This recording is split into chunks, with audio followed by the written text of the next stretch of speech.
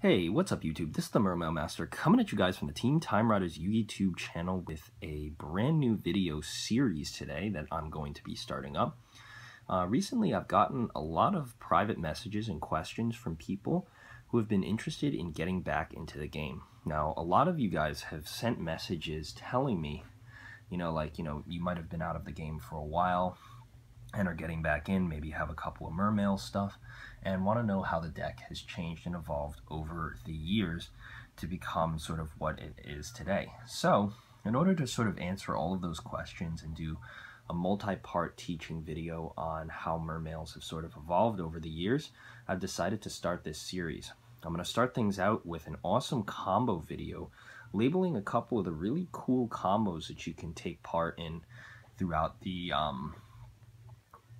time that you're spending with the deck, and really take the opportunity to understand how everything works. And yeah, I'm really excited to start this series, and really excited to listen to you guys' feedback and see what other types of Mermail related content I should be producing, and please just let me know. So I guess without further ado, we're gonna get started in these combo videos. I'll run through a lot of different plays in the Mermail deck and playstyle. It is a little bit of a comprehensive video going through a lot of different combos that the deck has, but if you guys stick around for a little bit, then yeah, hopefully you'll enjoy it. Alright, so for the first combo, all you're going to need is one copy of Deep Sea Diva and any water in your hand. I just chose Abyss Pike because, I mean, whatever. But this is a combo that's pretty much known to a lot of people, so yeah, just going to go through the simplicity. So you have to normal summon Deep Sea Diva. This is a good first turn combo to make. And special summon Neptibus the Atlantean Prince. Now this is very important. You're going to want to activate Prince's effect to send one Atlantean Dragoons to your graveyard to add one to your hand. So this is what your hand looks like right now. Then Atlantean Dragoon's effect in the graveyard is going to trigger, allowing you to add Mermail Abyss Megalo from your deck to your hand. Then, now you have Mermail Abyss Megalo in 2 waters. So, what you're going to want to do is you're going to want to discard the 2 waters to your graveyard to special summon the Megalo. And since this is first turn, of course, you can search out the Abyss Sphere if you want, whatever you want.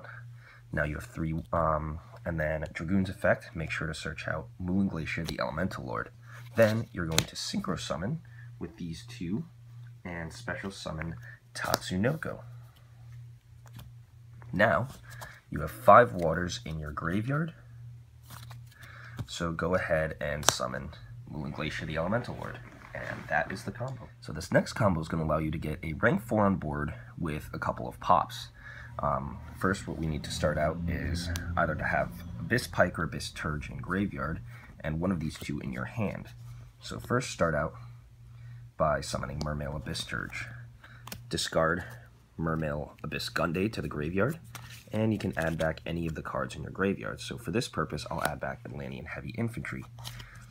Gunday's effect is going to activate, allowing you to special summon Abyss Pike from your graveyard, and then you can discard the Heavy Infantry to activate Pike's effect. Search whatever you want from your deck. We could grab like Abyss Osha or something like that.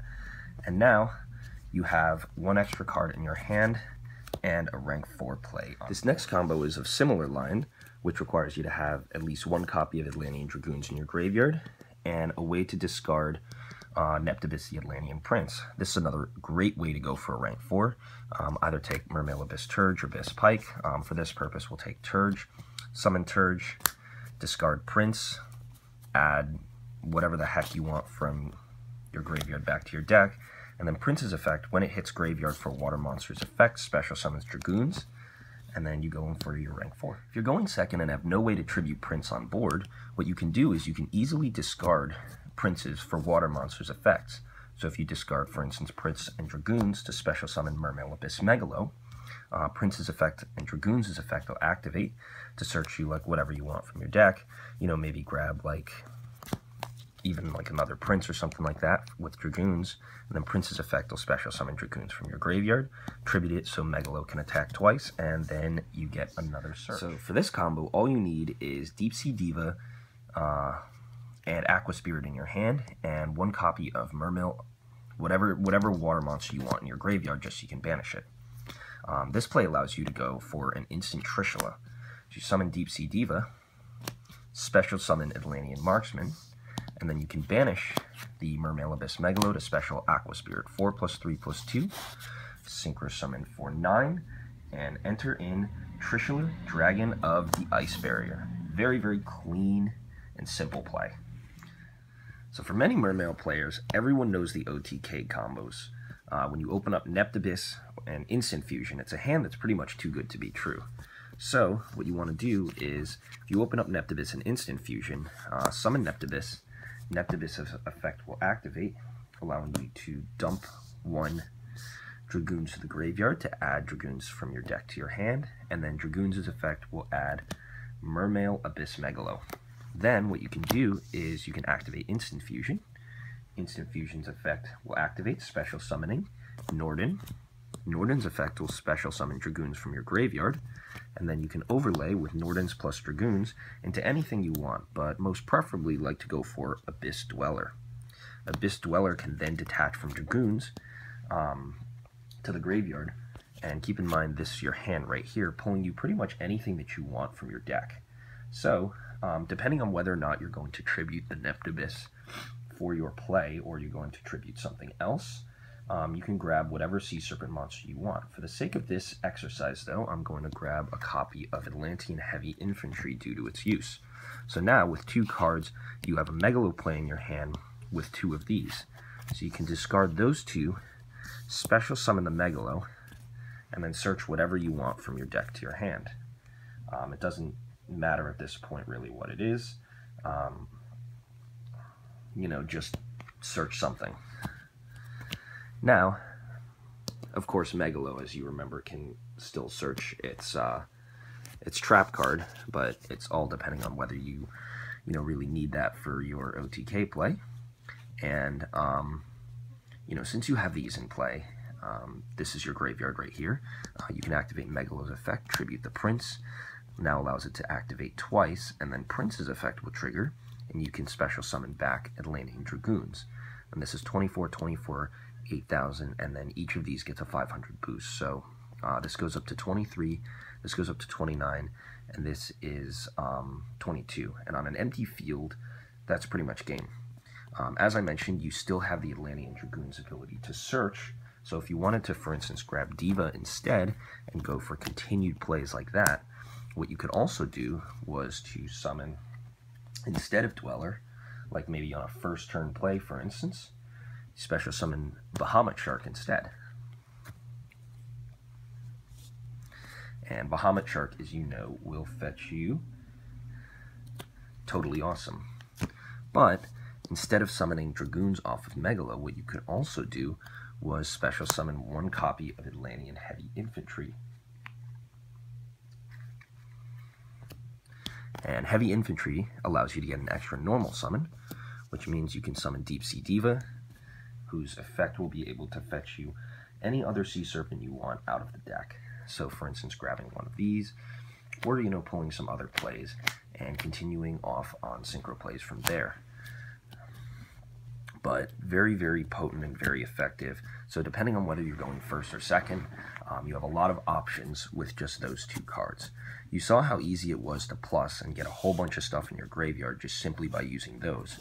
And you can easily modulate the graveyard in the event that you want to go for a Mooling Glacier play.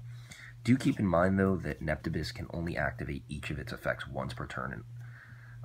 So it is a hard OPT, though not such a hard OPT that it only limits you to activating. You can activate both effects of Neptabyss only once per turn. So that is one of my favorite first turn combos that I found very recently. Allows you to make a board of 2 Bahamut Shark and 2 Totally Awesome with 3 cards on your first turn. And that is the combo with Mermail Abyss Teus, Aqua Spirit, and any other water. Now, if you've seen my video before, I did a video showcasing the use of wind-up cards to be able to make a 1-card Totally Awesome. Very, very cool combo. But this one kind of extends your plays a little bit more, and in some instances might even serve you much better than that one. It doesn't rely on you running inconsistent cards or wasting extra deck space on certain things. You know, Mermail extra deck space is intensely tight. So yeah, let's get into the combo. So you need to start off with Mermail, Abyss, Teus, Aqua Spirit, and any water. It doesn't matter what it is. You're not going to use it. The only thing you need this water for is to discard for Mermail, Abyss, Teus. Teus's effect will activate when it's summoned to the field, allowing you to grab, make sure to grab Mermail, Abyss, Osha. You will need your normal summon for this. Normal summon Mermail, Abyss, Osha, and activate its effect to target Teus. Special summon monsters equal to Teus's level from the deck. So you're going to special summon one copy of Mermail, Abyss, Gundy, and Mermail, Abyss, Mander. Now, this water in the graveyard comes in use because you can banish that water from the graveyard to special summon Aqua Spirit. So your Teus goes to the graveyard. So your field now should be Mermail, Abyss, Osha, Aqua Spirit, Mermail, Abyss, Mander, and Abyss Gund. So what you're first going to do is you're going to overlay Abyss, Mander, and Aqua Spirit in order to special summon Bahamut Shark. Bahamut Shark's effect will then activate, and you make sure to detach Mermail, Abyss, Mander and send it to the graveyard. The effect will activate, special summoning Totally Awesome to the field.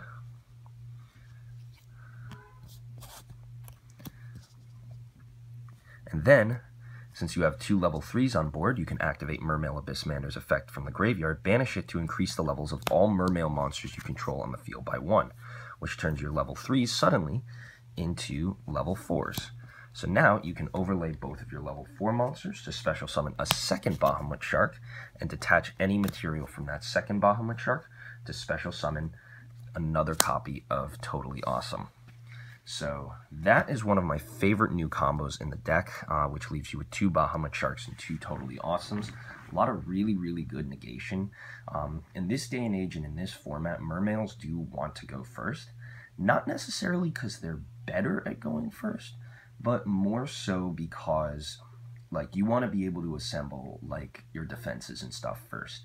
It can be very, very tough for Mermails who still target and who still destroy to be able to out some of the things that your opponents, put on board. And a lot of times, like, negations or even like a Vanity's Emptiness or a Dark Claw is enough to spell curtains for your deck. So you want to get these boards set. So this is a really, really great way to have a first turn board with 2 negations and just have that pressure on your opponent. Aqua Spirit extends a lot of play combo and potential in the deck, allowing you to push forward for cards that you wouldn't really be able to summon otherwise. And then it has 2 very, very great uses.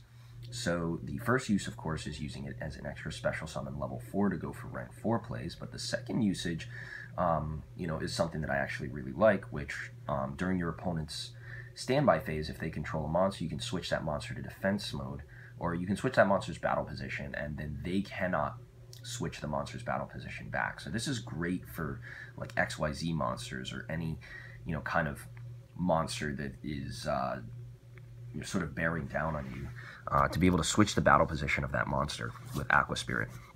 But the main reason that I wanted to show you is a couple of ways which Aqua Spirit can extend your plays. And one of them was, of course, the Mermail card combo that leaves you with a copy of Moon Glacier,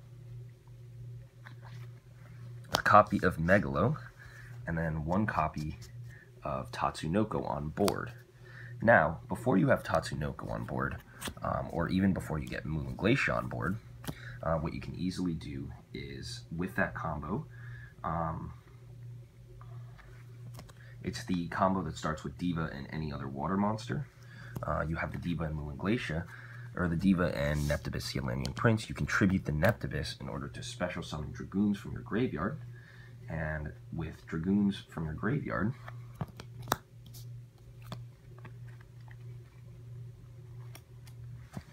you can special summon Aqua Spirit using whatever you have in your graveyard, and then be able to go for a rank 4 play. Even better, you can use Aqua Spirit and Diva, or in whatever sense, in order to special summon, for instance, Coral Dragon. And, this just puts a couple more options on board for you.